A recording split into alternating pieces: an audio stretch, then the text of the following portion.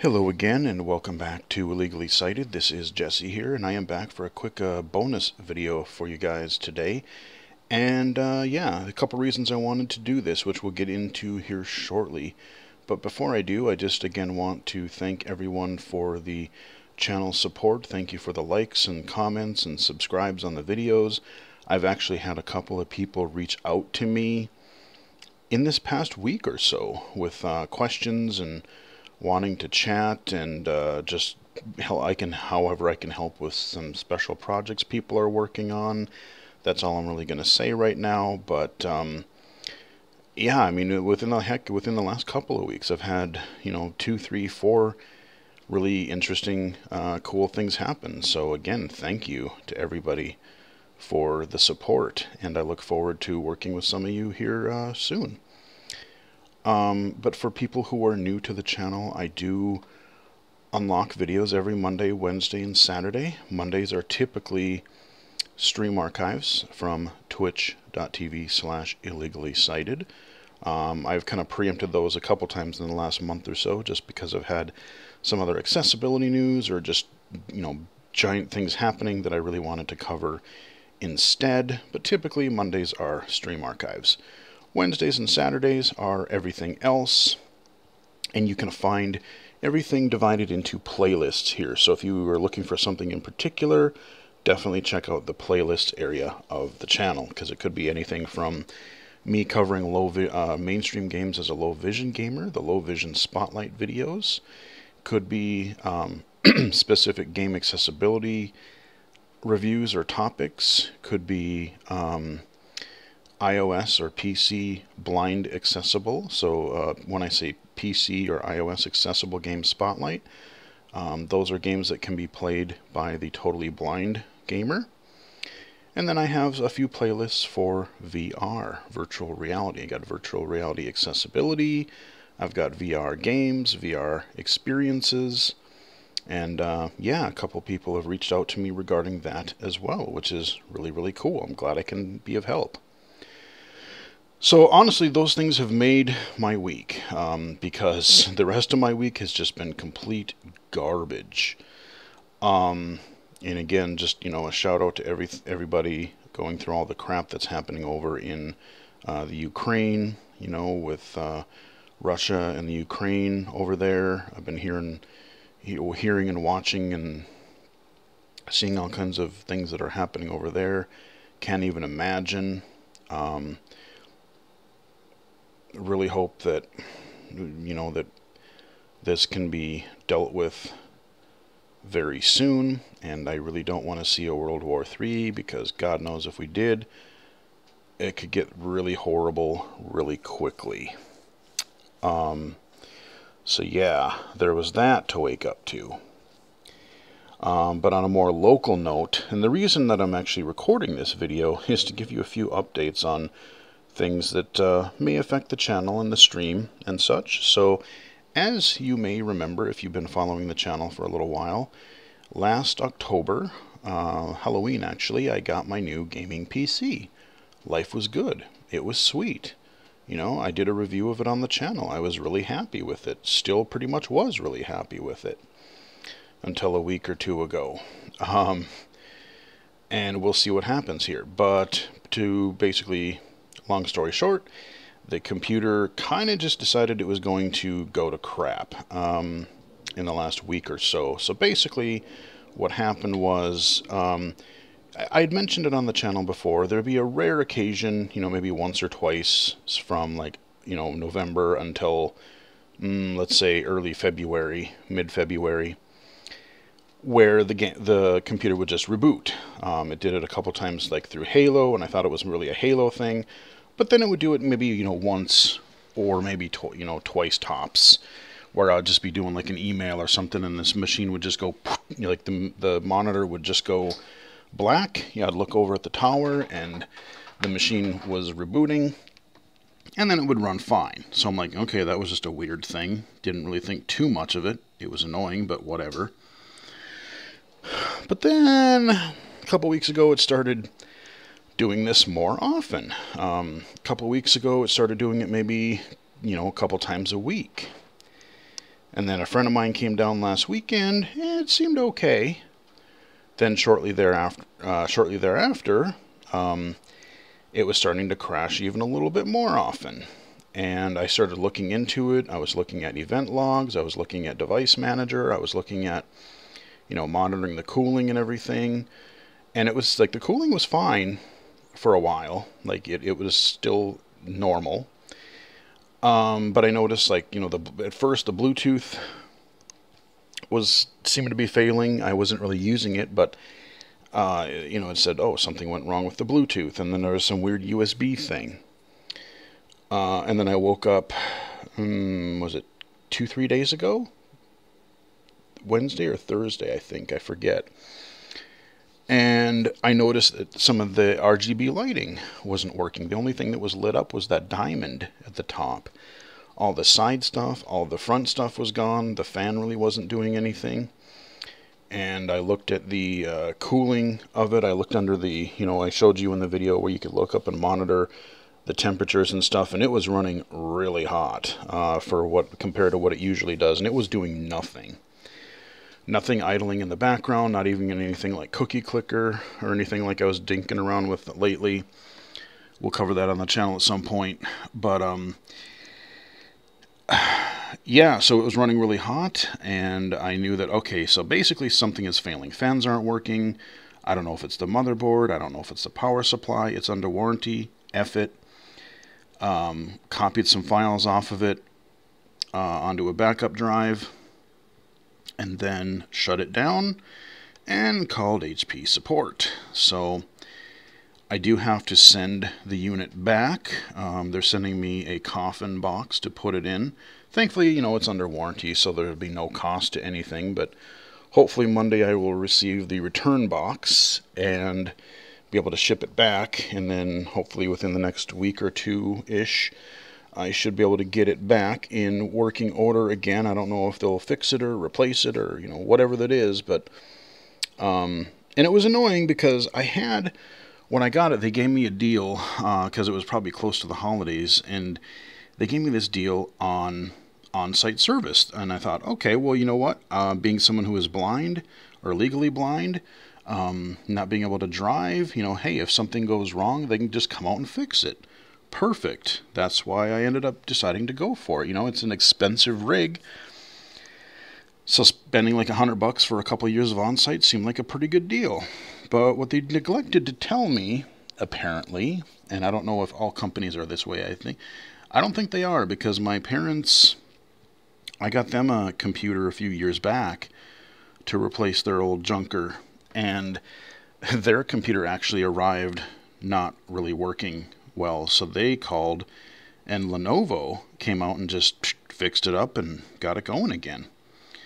But HP, they basically had said, oh, well, we are going to have you send it in because on-site support is only for simple things. Like, oh, if we know exactly what the problem is, like maybe we got to replace some RAM or a hard drive or, something they know definitively what the problem is, they'll send the person out with that part, or they'll send the part to you, and then they'll have somebody come and then put it in or do whatever. And I was really disappointed with that. I mean, even when I was at my former job, we always had somebody coming in from Dell because we had this just notorious junker computer. It was like the biggest lemon you've ever seen. And parts just had to keep... pretty soon I think we had replaced everything inside the case because everything just kept dying on it.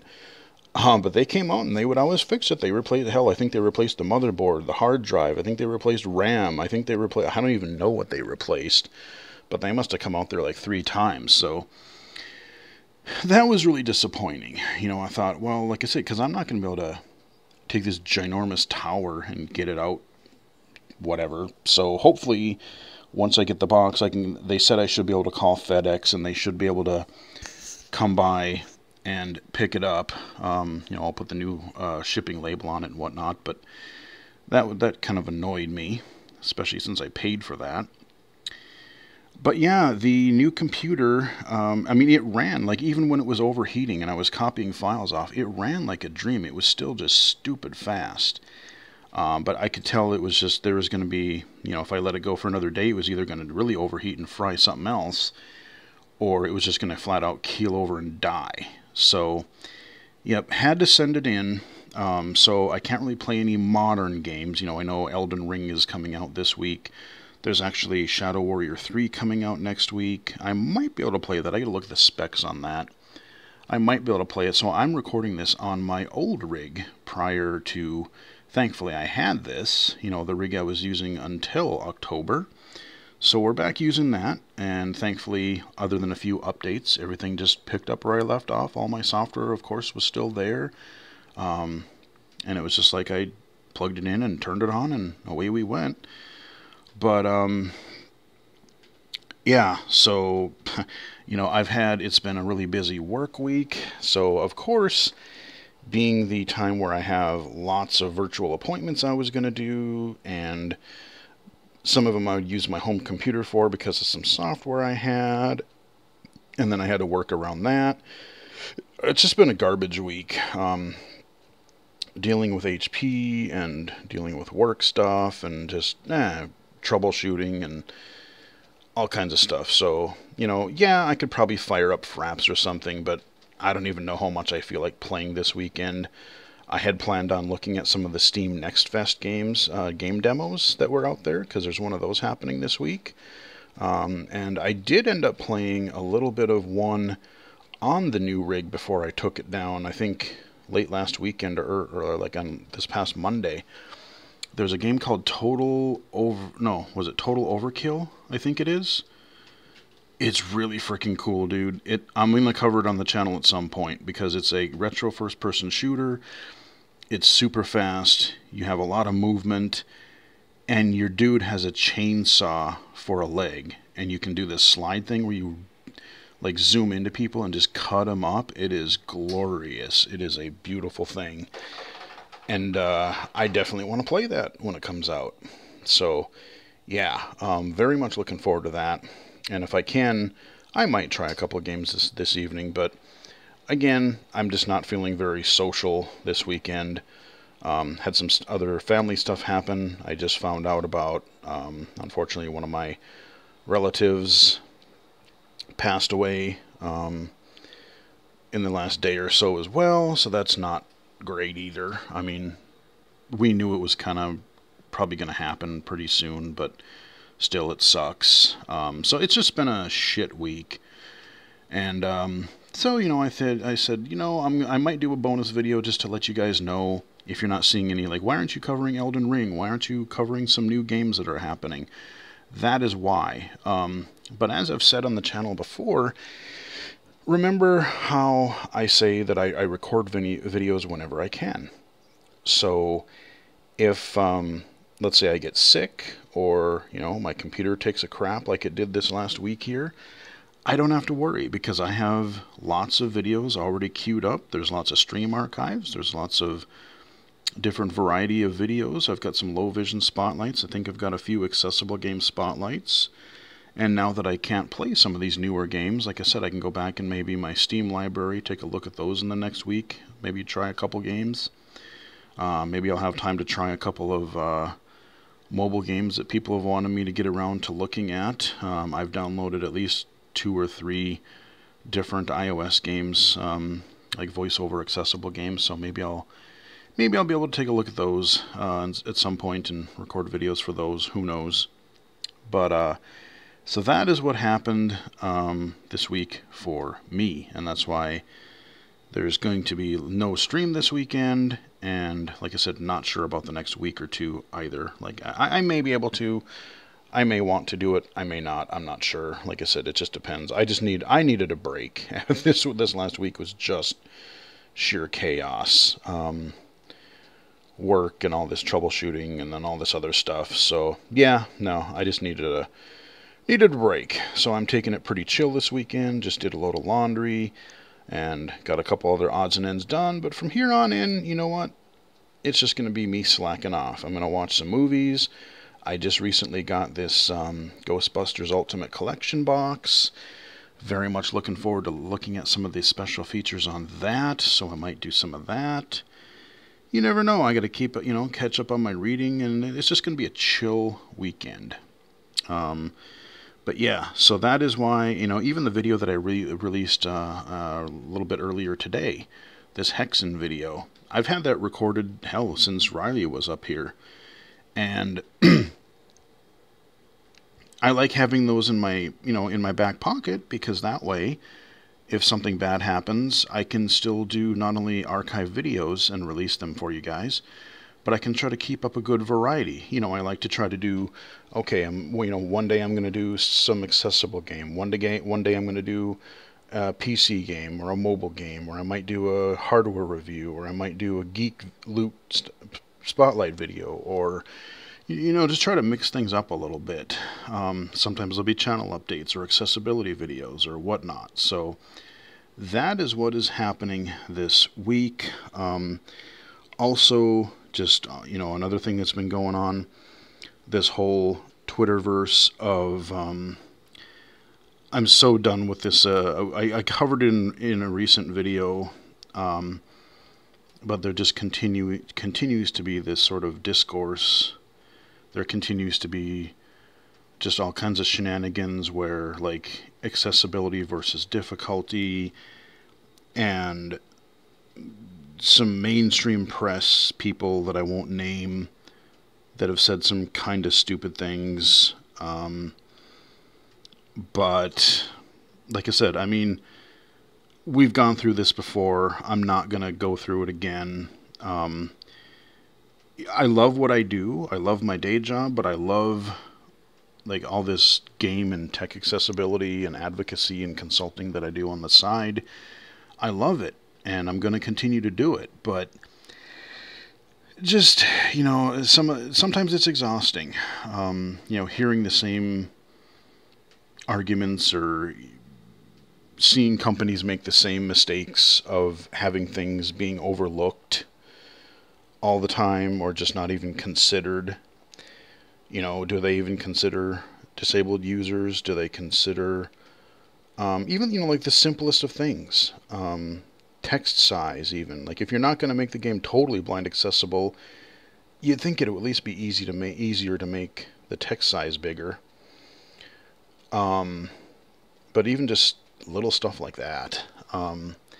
So I'm not going to go into all that again, but it's just really disappointing to see this whole thing pop up literally like every other month. It seems to be happening. And then I got some other bad news this week. Keeps on coming, man. If you are a fan of retro first-person shooters, as you well know I am by now, the last couple of years there has been this amazing group, this amazing digital and print magazine that has had 2 successful Kickstarters, and they were in the middle of their third, E1M1 magazine. You've probably heard me talk about them. I've covered some demos that I got from their demo disc before, and I probably still have more to go to cover. But it was this magazine that was devoted to, like, all the retro shooters from the 90s and stuff, but then all the, the recent shooters that are kind of going back to that style, the more fast action instead of the slow-paced military stuff. And there's so many of them. Like, there's so many cool things happening. And I had just literally backed the third Kickstarter, like, 2-3 weeks ago?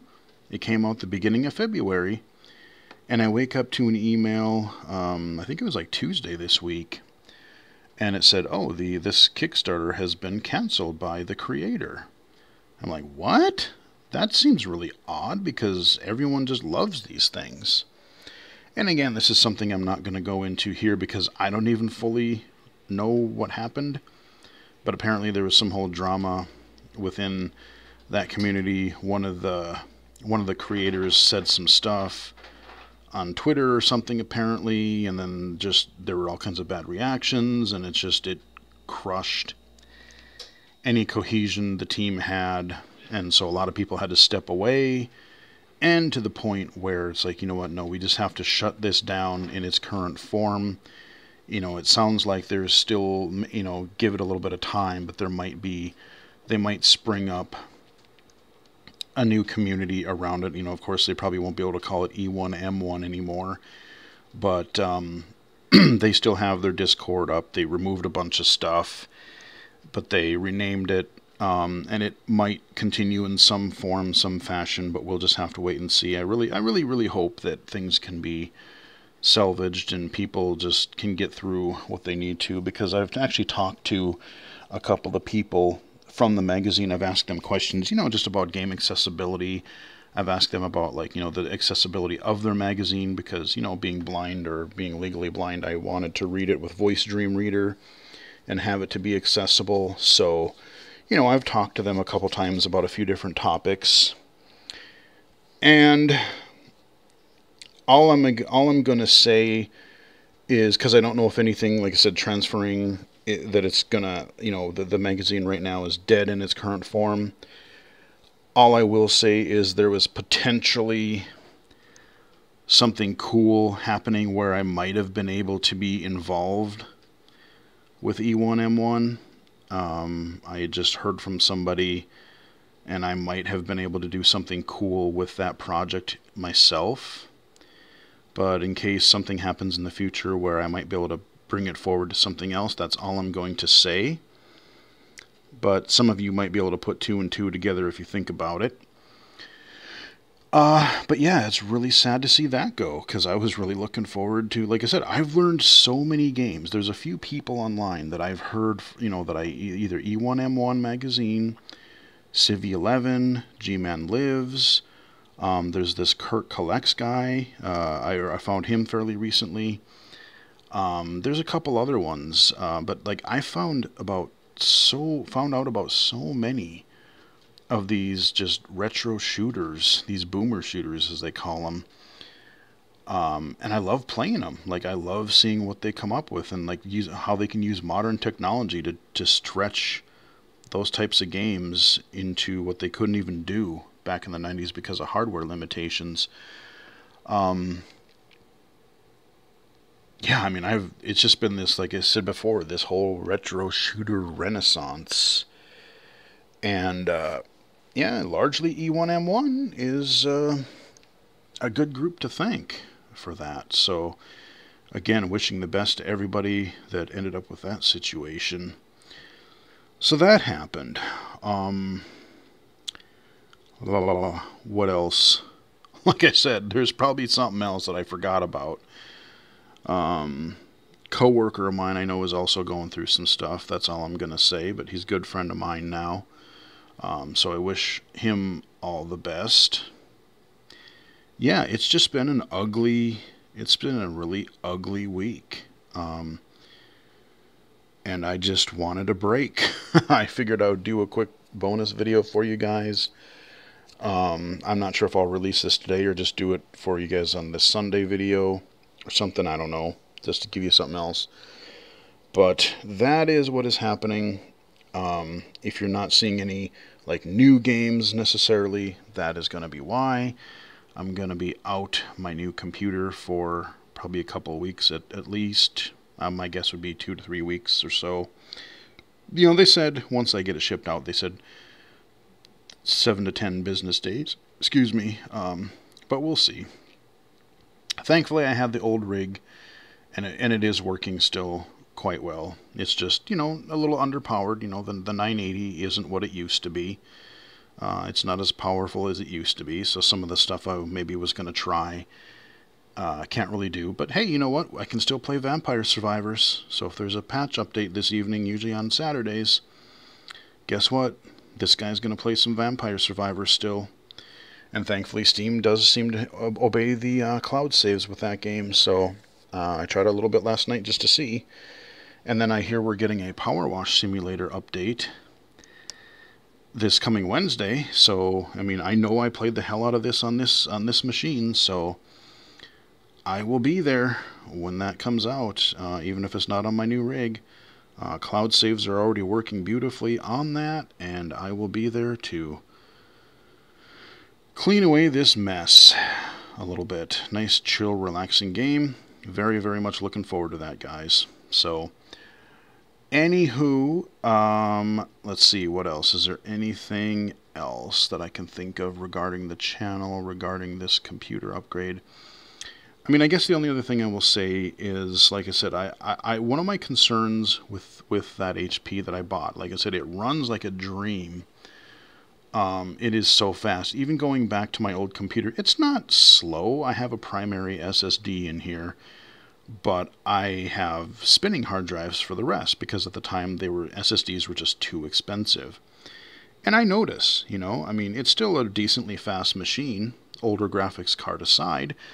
But going from, you know, 16 or 64 to 16 gigs of RAM again, and an NVMe drive to a regular SSD drive and spinning drives, oh yeah, you notice for sure.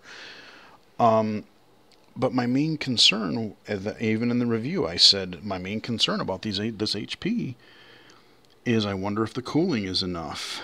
And I don't know if I got a lemon power supply or a lemon motherboard, because I'm guessing it's probably one of those two things that went to crap and then made something else fail. But I'm wondering, was that partly HP's fault? Was that because, you know, they didn't have all that many internal fans? Yeah, they had a CPU fan, the GPU's got a fan, they've got the big case fan in the front. But really, I think that's about it. You know, to me, that thing should have at least 2 or 3 more fans to circulate things throughout the case. And so I'm going to give HP the benefit of the doubt. You know, they've been willing to kind of work with me. They're going to, of course, take it back under warranty. They're hopefully going to give me, you know, get it fixed or replace whatever needs to be done, and we'll go from there. And, you know, we'll just treat it like a new computer and hope all is well.